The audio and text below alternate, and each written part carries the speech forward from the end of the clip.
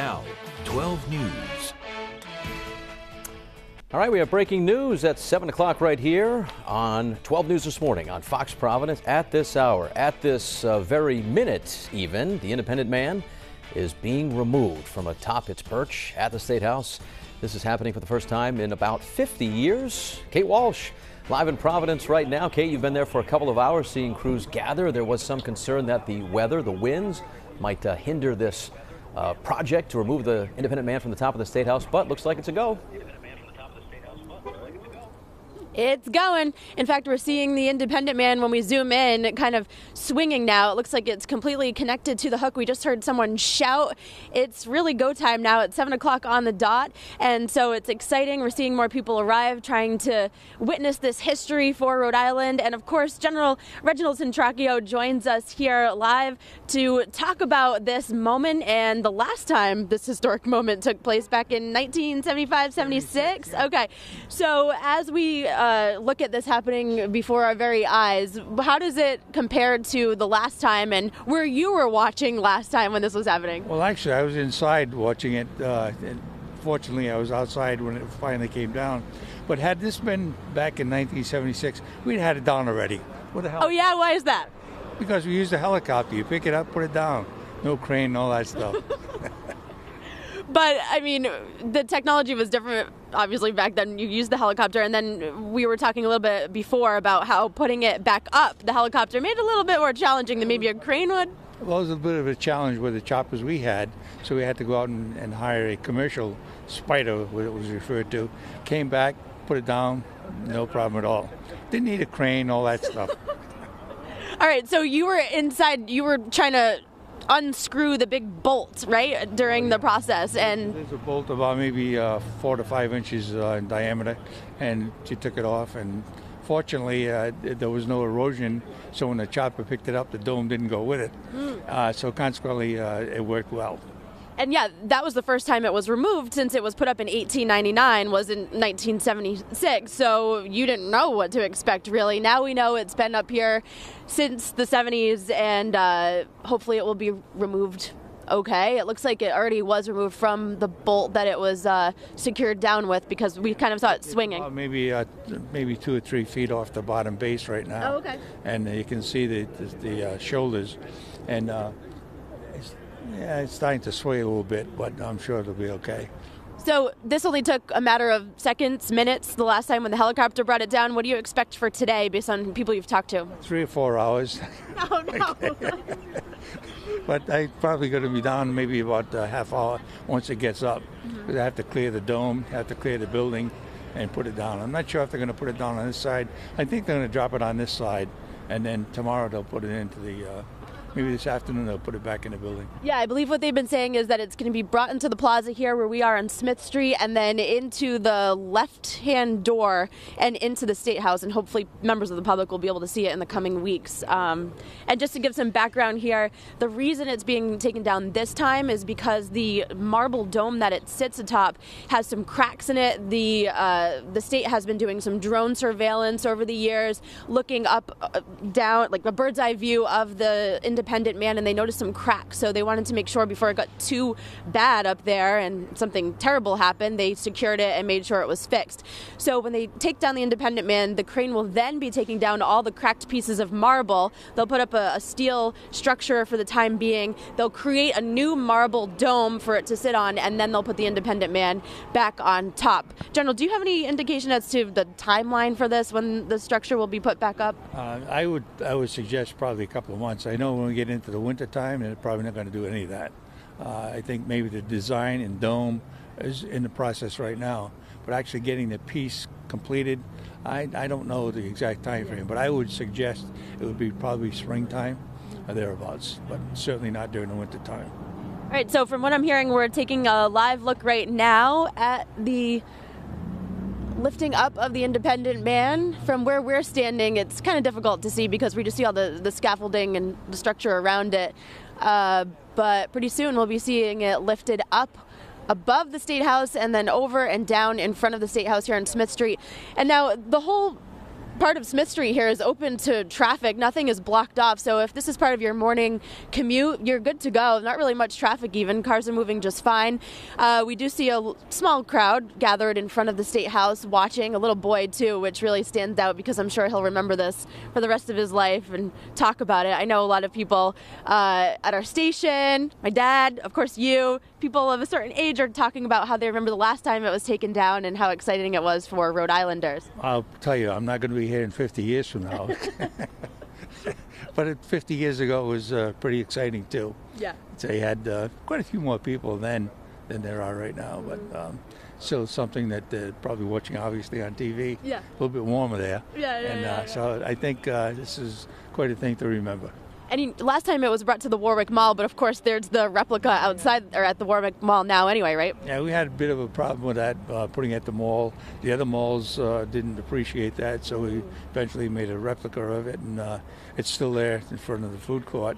Then we took the Independent Man back, and it was put back in the State House eventually.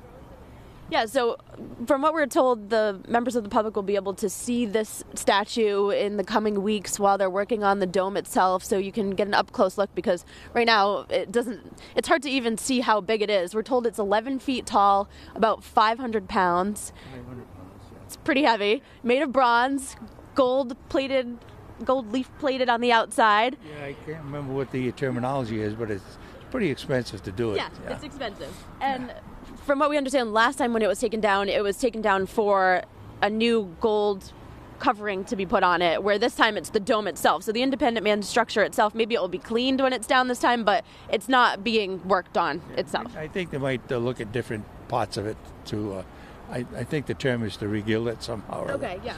And then put it back up. But I don't think it needs any significant coating like it did before. No.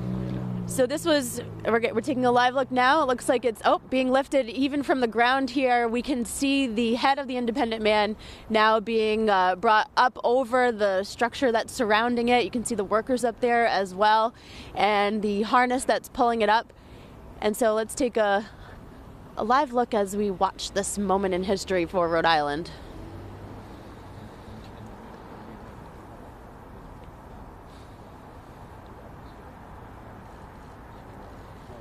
Now, this was the idea for this structure. This statue was brought up in 1895 in the Rhode Island Historical Society, and the idea was to create a statue of Roger Williams, of course, for his significance for the history and creation of the state of Rhode Island. And so it's a little bit of a twist on Roger Williams in appearance, and to kind of go along with the feel for the rest of the State House and the design of it. And so it was created by a Massachusetts designer, and then it was created by a manufacturer in Providence, and it was put up in 1899, where it has stood atop the Rhode Island State House until 1976 when it was taken down and put back up. And look at this moment here. This is incredible to see. 500 pounds, 11 feet tall, the Independence Man dangling on top of the Rhode Island State House as it's being brought down by a crane so that the structure below it, the dome, will be fixed and the Rhode Island Independent Man will be put back up, and they make sure he stays safe for many more years to come because he signifies so much to the state of Rhode Island and independence and the creation of Rhode Island as an independent state where people could feel like they didn't have any loyalty to any type of religion. They could be independent and believe what they wanted to be. It's really cool to see this even closer, even though it's still in the sky, closer than we've really ever seen it, with the spear that it's holding. And General, you have a kind of a funny story about that, don't you? With what part of it? With the spear that he's holding and what happened last time. Well, the spear was, when we put it down on the south side of the State House, was lying down. And General Holland was the adjutant general at the time. And he came around a corner and said, what's going on here? And consequently, he walked into the spear and got a little gouge in his head. And I thought that was the end of my career. Right. But it wasn't. So that was the story. That's interesting. Oh, wait, look at this. It's going right down to the front of the State House now, right on the plaza here on the Smith Street side of the State House. It's really beautiful. Definitely gold, that's for sure. And we can tell now that it's closer to however we've ever seen it. It's 11 feet tall, 500 pounds, harnessed up and being secured down to the ground now by workers here, making sure it isn't damaged at all. It did happen pretty quickly. Maybe a matter of a minute or two.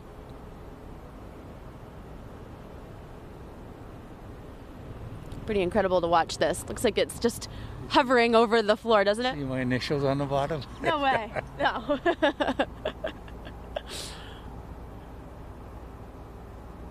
All right, this will be fascinating for people to be able to go into the State House and see. Hopefully they'll have viewing hours and it will be visible for people during this whole construction project. But certainly heavy. I mean, look at its comparison to the size of these men. You can tell how heavy and difficult it must be to secure it, make sure it doesn't fall as they're putting it to the ground here.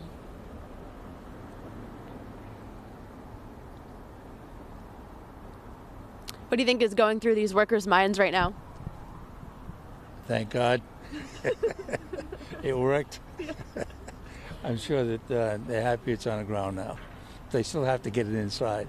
This is true. And no one better walk into the spear. No, not this time. Can you talk a little bit about the significance of the Independent Man for Rhode Island? Well, I think the intent was to have it a representative of the freedom. There's certainly our right to have choice, our right to have our religion, and all the things that Roger Williams stood for. So independent meaning you didn't have to cater to anyone. You did what you wanted to do within the context of the law, obviously. Right. And so that was the meaning as far as I could determine.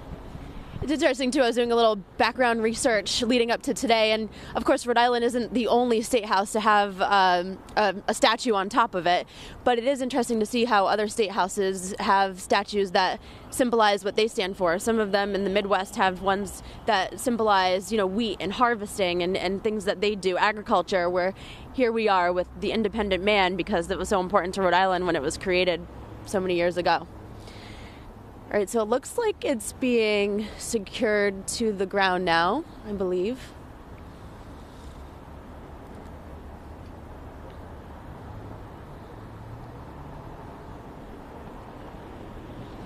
So it's 7:12. This started at 7 o'clock. But if you were watching over on WPRI 12 in the 6 o'clock hour, we saw even then towards the end of the hour that it was already kind of hovering over the base. So they had lifted it probably between, I would say, 6:15 and 6:45 with the crane, and it was hovering there until they made sure everything was secure. And then right after 7 o'clock, we saw it lifted up from its base up over the State House, cleared all of the scaffolding up there, and then brought safely to the ground in front of the State House here on the Smith Street side, where people are gathering to watch this historic moment for the state of Rhode Island. Only happened one time before this. Governor Dan McKee is here now, across the street from us as well, watching this all unfold. Thank you, General Centracchio, for joining us this morning as well. Okay.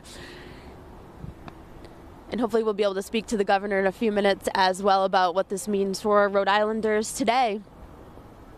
Very exciting day.